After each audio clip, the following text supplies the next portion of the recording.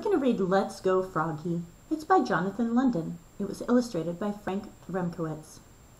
Jonathan London does a wonderful job of changing the text to help us use our reader's voice to read with expression. If the word is super big, we use our big reader's voice to make it louder. If he puts extra letters in to stretch it out really, really long, then we stretch our words out and make our words sound longer. If he uses italicized or bold text, then we think about the sentence and we just say that word with extra emphasis. We also think about the character trait, what the character is feeling like or what the character is showing us most in the book about themselves. And we can use that, as well as what's happening in the book, to help us sound more like what the character would sound like in real life if this was happening. Let's read Let's Go, Froggy, and we're going to use our reader's voice to read with expression. Let's Go, Froggy, by Jonathan London. It was warm. Froggy woke up and looked out the window. Birds, butterflies, flowers. Hooray, sang Froggy. I want to go out and play. Okay, said his father. How about a bike trip and a picnic? Would you like that? Yes, cried Froggy. Let's go. First you have to get ready, silly, said his father. Okay, said Froggy. I'm getting ready. So Froggy got dressed. He pulled on his underwear. Zap. Pulled on his shorts. Zip. Pulled on his socks. Zoop. And pulled on his sneakers. Zup. And buttoned up his shirt. Zut, zut, zut. Jonathan London, the author, also gives us these sound words so that we can use our words and sounds to make it sound like we're getting dressed too. Oh, it's extra big and it's all stretched out with extra letters. So we're going to make our voice extra big and stretch it out. Froggy! Called his father. Let's go. I'm ready, yelled Froggy, and he flopped out to show him. Flop, flop, flop. But Froggy, said his father, you need your bicycle helmet. I don't know where it is, said Froggy. It's wherever you left it. I forget. You have to go look for it. See how look is slanted? You have to look for it.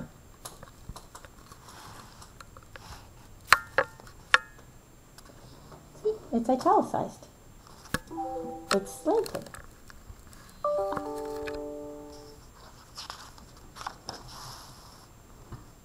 So Froggy looked for his helmet. He looked under the sink. Bonk. He looked in the fridge. Slam. He looked in his toy chest. I found it, yelled Froggy, and he put it on with a slap. Zap. Froggy, called his father. Let's go. I'm ready, yelled Froggy. Flop, flop, flop. You should bring your butterfly net, said his father. I don't know where it is. It's wherever you left it. This sounds familiar. Did he forget something before? He doesn't remember where he leaves things. Is he being careful? No, he's not being careful when he puts his things away. Where did he find his helmet? In his toy chest. Yeah. Is that where you would keep your bike helmet? No, it's not a toy. So now he's looking for his butterfly net. And Froggy does not remember where he put that either. He's being very careless. So Froggy looked for his butterfly net. He looked under the coffee table. Bonk. He looked in the garbage can. Slam. He looked in his father's golf bag. I found it, yelled Froggy, and he swung it at a fly. Swish, but missed. Froggy, called his father. Let's go. I'm ready, yelled Froggy. Flop, flop, flop. How about the ball Grandpapa gave you? Asked his father. I don't know where it is. It's wherever you left it. So Froggy looked for his ball. He looked under the stove. Bonk. He looked in the cookie jar. Slam. He looked in the bathtub. I found it, he yelled, and he kicked it into the goldfish bowl. Splat. Froggy, called his father. Let's go. I'm ready, yelled Froggy. Flop, flop, flop.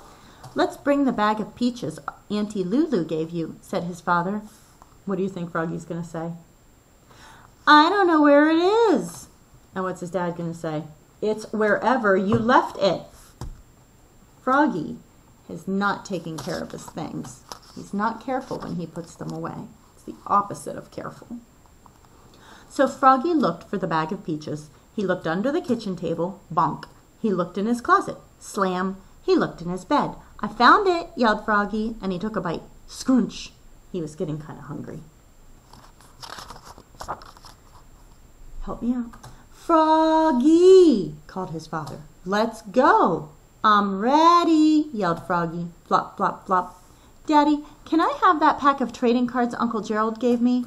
Okay, Froggy, but hurry, let's go. I don't know where it is. It's wherever you left it.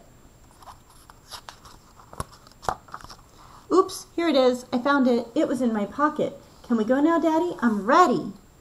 Okay, but do you know where my red backpack is? Asked his father. Daddy, it's wherever you left it. I forget, Froggy pointed.